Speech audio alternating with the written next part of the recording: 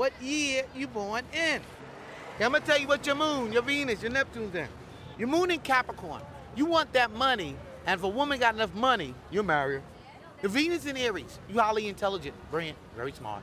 And you like women that are superstars. Women that are very good at something. Your Neptune's in Scorpio.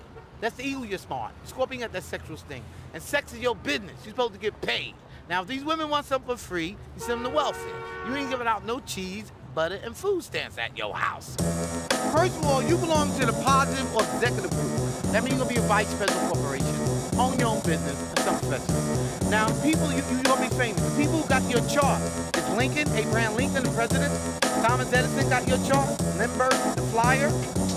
Okay, your luck lies this year, Aquarius, in whatever you're wishing for, hoping for, dreaming for, it's gonna come true. Okay, your moon in Gemini. That represents two personalities and a touch of genius. But the genius don't come in until you're able to put both of those personalities into one. If not, one side say one thing, the other side does another. Schizophrenia. You a psychiatrist dream, you a talk show guest for the next Oprah. You big genius.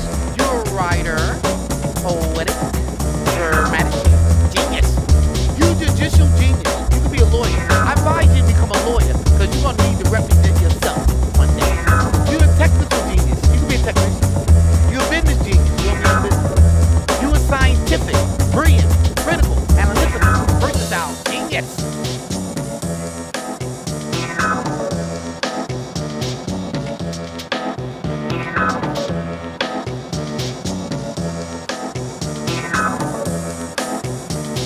Watch out for this